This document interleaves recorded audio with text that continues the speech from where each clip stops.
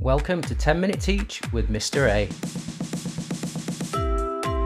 In this video, we're going to be dividing a 3-digit number by a 1-digit number. Okay, let's get into it.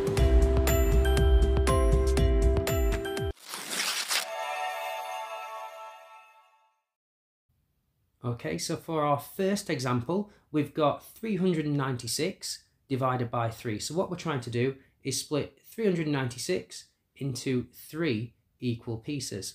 So what that kind of looks like is we've got our bar model here and we want to split it into 3 equal pieces, so 396. So that's essentially what we're trying to do.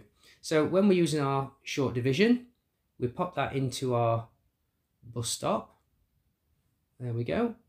And what we're dividing by goes just on the outside there. And it's not like when we do most calculations where we start over at the smallest part of the number.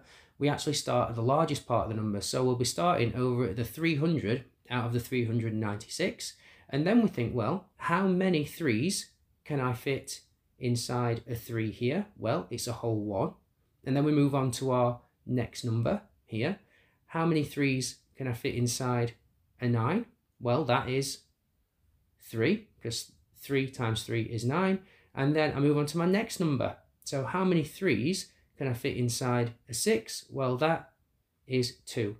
So 132 is our answer.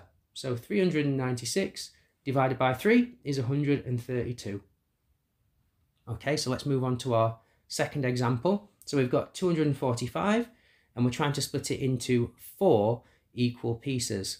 Now then, just looking at this one, I know that 5, which this number ends in, isn't in the 4 times table. So we might have a little remainder here. So let's have a little check. So into our bus stop once more.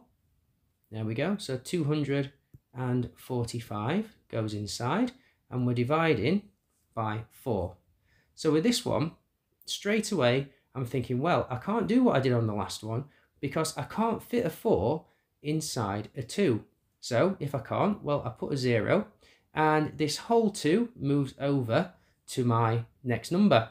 So then, well, we start again and we go, well, how many 4s can I fit inside 24? Well, that is 6 because 6 times 4 is 24 and I've got nothing to carry over on this one. And then I think, well, how many 4s can I fit in a 5?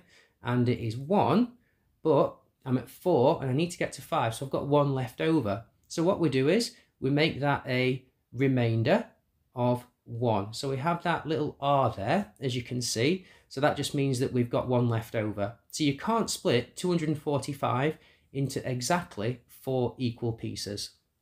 Okay, then, so we've got our final example here, which is 586 divided by 8. So let's get this one into our bus stop.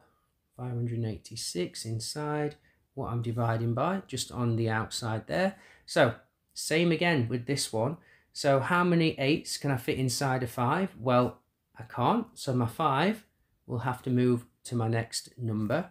Now, how many 8s can I fit inside 58? Well, if you're not too sure of your 8 times table, there's no harm in writing it out.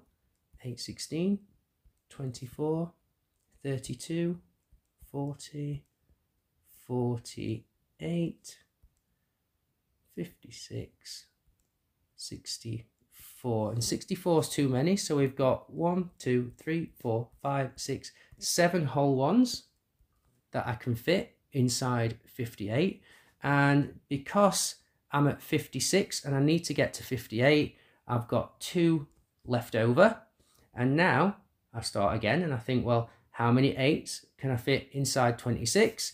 And it's 1, 2, 3, because 32 is too many. So I can fit 3 whole ones, and 3 8s are 24.